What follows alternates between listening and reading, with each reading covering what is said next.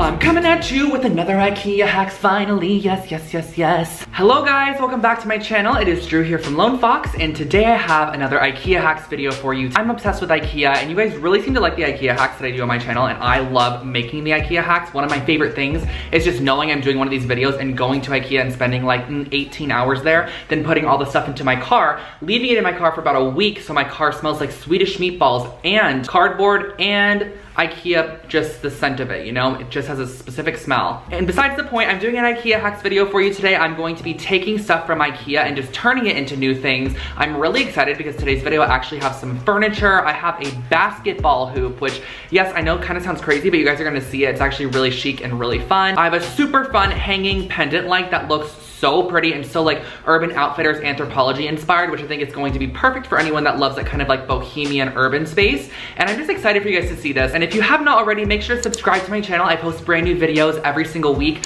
so you can get your daily dose of DIY. And if you'd like to, you can also follow me on Lone Fox Home on Instagram, or you can follow my personal Instagram where I share more of my fashion, and that is I'm Drew Scott, which I'll put on the screen right here. But without further ado, I think we should jump on into today's IKEA hacks because they're really good ones and I'm so excited for you guys to see them. So let's just get started.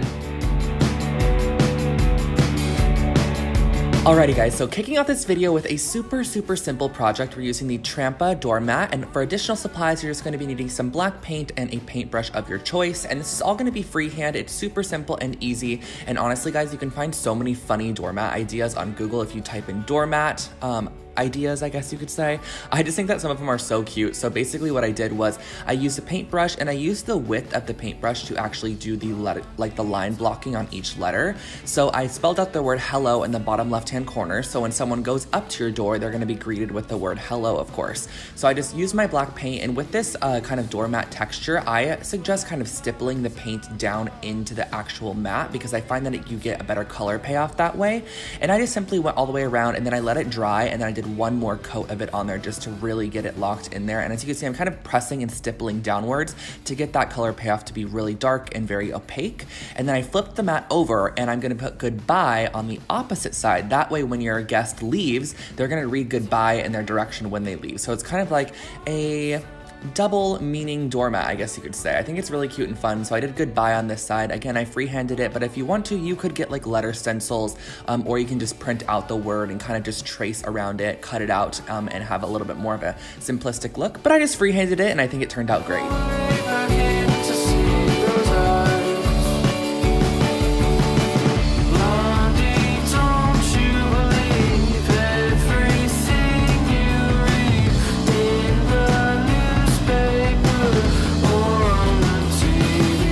This is probably one of my favorite projects in the video for sure, and I'm using the Stockholm 2017 tray, which is actually currently on sale at IKEA for $24.99, but I did have one in my own collection, so I just pulled that one out and used it. I'm also using 3 hairpin legs from Amazon and some strong bond adhesive, which I will link those below for you guys. And all I started off by doing was flipping over my tray, and I'm going to be gluing down these hairpin legs in a kind of triangular shape. And what I suggest doing is adding glue to the bottom side, because essentially these are supposed to be screwed onto like your item, but the tray is not that thick, so I just decided to glue it down, and then make sure that you add glue into those holes and kind of make sure it overflows over the top, which is kind of gonna act as almost like a reinforcement for that leg to stay on there. But this glue is super strong bond. I actually buy it at Michael's. It's like, I live by this. I use it all the time on my projects. I think it's amazing. But just get it in those holes, glue it down in all 3 sections, and then I suggest just letting it dry overnight. And then once you are completely done, you have a perfect little side table or nightstand, whatever you want to use this for. It could even be a plant stand.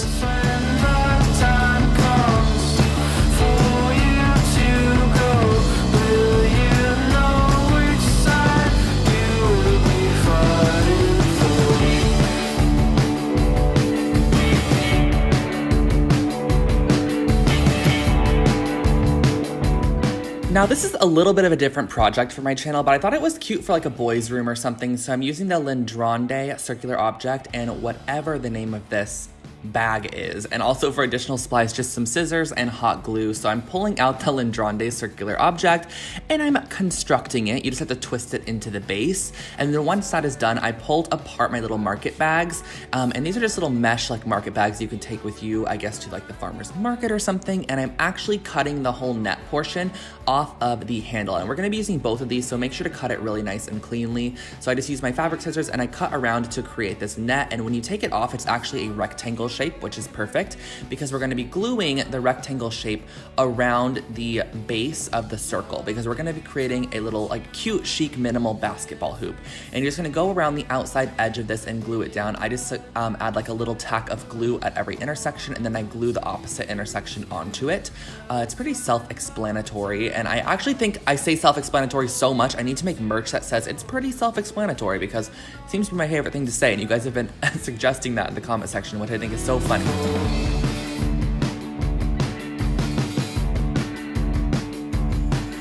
And once it is completely attached, I just glued the start and the finish kind of up towards the base of the basketball hoop. And then what I did was I glued together the net so that it created a circle because at the moment it was kind of had an open back, and you're just gonna glue the pieces together. It's really easy. You're just gonna connect them up and you're going to basically stitch this back together. And then what I did was I cut the little bottom portion off and I cut in between each of the little like squares that it has on the net. That way you have a clean edge. And then lastly, I used the handle portion because the net at the bottom just looked kind of unfinished.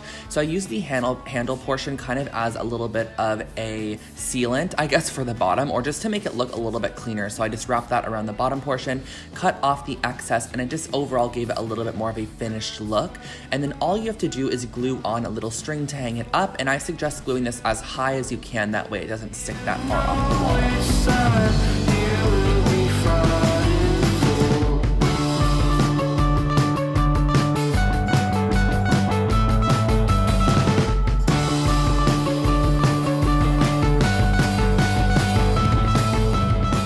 And saving my personal favorite project for last, we are starting off with this woven snitted basket. I think this is pretty new to IKEA's collection, or not super new, but definitely within the last year. And I'm also using one of the Hema hanging cords, and for additional supplies, you're gonna need wire cutters and some hemp cording as well. So I'm starting off with my wire cutters, and I'm basically gonna be cutting the handles off this basket. You could leave them on if you wanted to, but I really wanted it to have the appearance that this was created as a pendant light shade and not a basket turned into a pendant light shade. So you just have to go across and cut these off. I suggest wire cutters because they kind of grip onto this caning a little bit easier, and it just cuts it super simply. And then all you have to do is just pull off all those pieces and kind of tug up a little bit. There are a couple of nails in there. Once you pull it off, you have these handles, and I actually kept these handles because I can definitely use these on future projects if I need handles somewhere, and just kind of recreate this sort of caning effect. So I did the same thing on the opposite side by taking off the handles.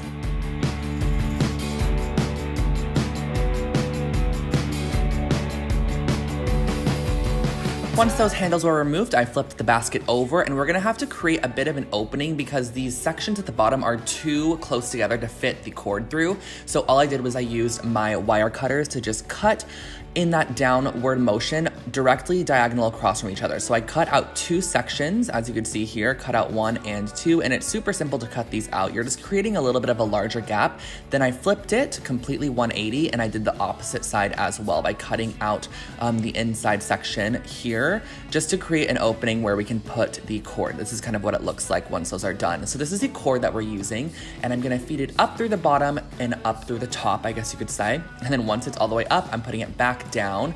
We're wrapping this around the center section so that way we can get the light really centered in there. And I flipped it over in order just to tie it right at the base here.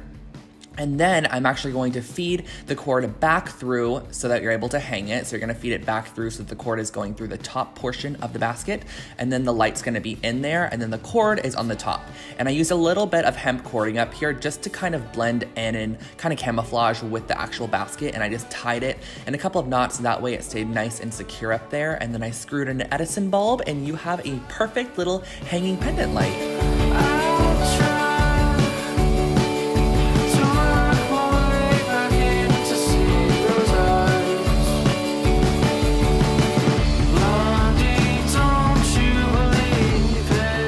Those are all of my IKEA IKEA hacks for today. I hope that you guys did enjoy them, and I hope it gave you some inspiration of things you could do with your current items that you might have in your house that you're just kind of over with, because I know sometimes I buy things and then after like a year, I'm just like, what can I do with this? What can I reinvent it to make? I'm also gonna make sure to link everything that I did use in the description box below in case you do want to take a look or purchase it for yourself. And then of course, all of the IKEA names and stuff was throughout the video. So jot those down if you want to recreate some of these items, and I hope that you did enjoy. I would love to know which was your favorite project. Honestly, if I don't have a use for it right now, but it would be that pendant light. I just absolutely love the way that it turned out, but I actually do have a use for that side table. I'm gonna put it right next to my bed, new nightstand. So excited about that. But thank you guys so much for watching. Don't forget to subscribe and turn on the little bell next to the subscribe button. That way you get notified when I upload brand new videos. And you can also follow me on Instagram, which is Lone Fox Home, where I post more behind the scenes type stuff, and then also some additional just home inspiration over there. So thank you guys again. I hope you have an amazing rest of your day, and I will catch you all in the next video. Bye guys.